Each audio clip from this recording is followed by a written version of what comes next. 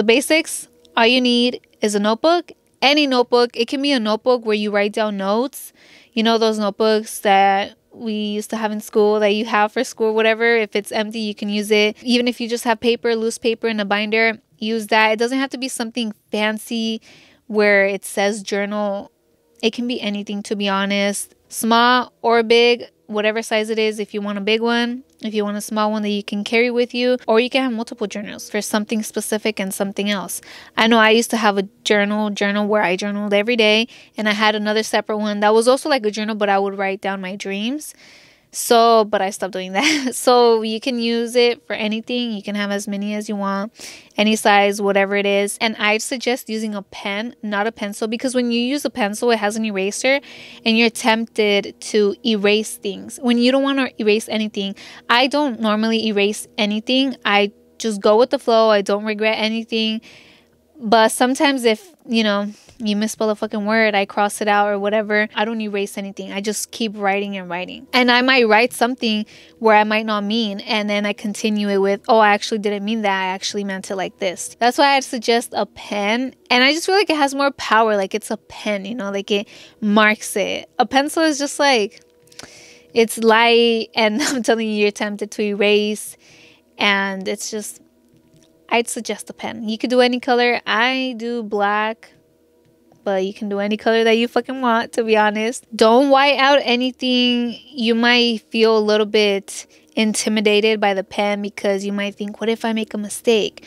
Or what if, but there are no mistakes when you're journaling. And that's how I was at first. I said, fuck, like a pen, that means I have to really think about what to write, and I have to not say something I'll regret or make any mistakes. It's fucking fine. It's perfectly fucking fine. There's no mistakes.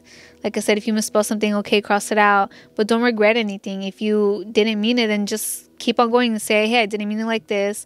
I actually meant this and that. And it's just, I feel like more powerful with a pen. It like creates some magic. So how to start journaling? Get your pen. Get your paper, your notebook, and just start writing. Never force anything. You might not know where to start, what to write about. So I'd suggest asking yourself how you are feeling and write it down. You might just say happy at first. You might just say sad, angry. That's fine. Even if it's just a fucking word, dude. Even if you just write down the date for one day, that's perfectly fine. The fact that you attempted to is enough. Don't ever force yourself to journal if you don't feel like it. I try to journal every day, and I have journaled every day except for one day this year. And I just completely forgot about it. I was just so busy, but I was busy doing stuff for me. It's not like I was out or I was on my phone, So that's one thing too. If you just forget, and if you just, didn't get to it, that's perfectly fine. Don't beat yourself up for it. But pay attention to why, okay? If you just got caught up in other things and other tasks, okay. But if you went out with your friends, if you chose to go out with them instead of journaling, if you chose to be on your phone instead of journaling, then you got to do something about that. You know what I'm saying? Because you're choosing something else instead of you. There's also no amount that you need to journal. You don't have to do a full page, half a page, or whatever. It all depends on how you are feeling that day and what you want to journal. I sometimes write a couple sentences.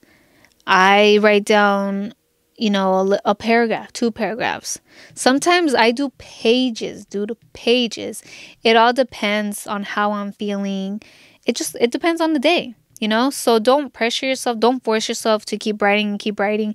Just write down whatever you want to do. You can take a moment and talk to yourself before, reflect on anything, reflect on yesterday or what you want to do today and write it down, whatever it is. Don't ever force yourself, because then you start to overthink and this, that.